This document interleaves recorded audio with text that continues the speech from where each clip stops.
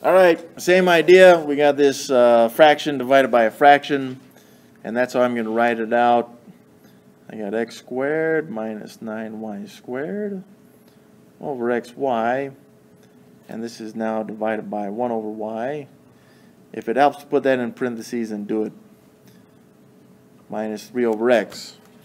And the reason why it may be helpful to put that in parentheses is so that we don't get our operations mixed up. Otherwise, you may just divide it by 1 over y, which is not what we should do.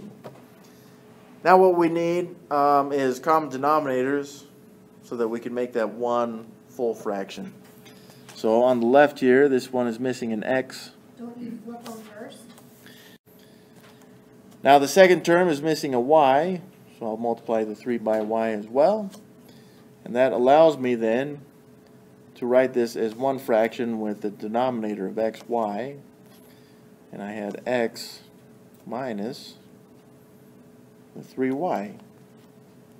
Alright, so since I'm dividing now by one full fraction, I can reciprocate it. So I'm going to change this to multiplication by reciprocating that fraction. I have xy over x minus 3y.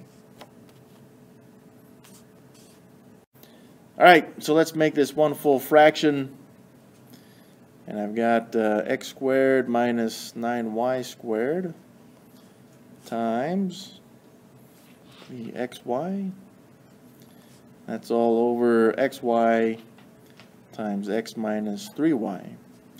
So we can see that this x will cancel out this x, and the y will cancel out each other as well. So we still have that x minus 3y.